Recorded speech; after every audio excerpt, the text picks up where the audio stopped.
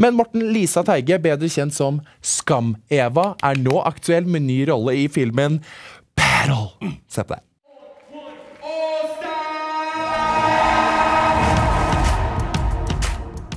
Battle, det handler om Amalie, som vestkantjente.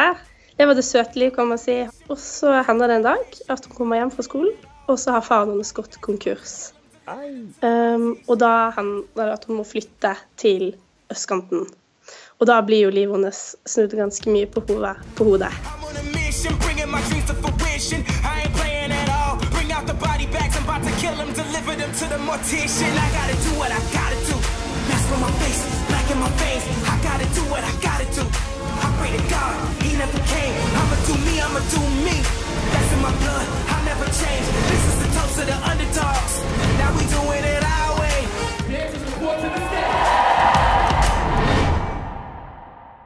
Det nye Dirty Dancing?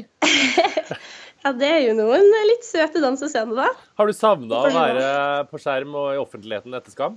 Akkurat nå så jobber jeg med ganske krevende studier, så det tar ganske mye tid, så jeg egentlig synes at det har vært litt deilig å få ha masse fokus på dansen da. Du jo den som kanskje har tatt mest avstand blant skuespillerne fra det kjendiseriet. Hvorfor har du det? Jeg synes det dritgøy med Skam og den store suksessen, men jeg har lyst til å være meg selv og privat, og jeg tenkte det var den beste måten å bevare meg, Lisa, på. Ja. Fantastisk. Så da har jeg valgt å gjøre det. Det kan forandre seg, man vet ikke.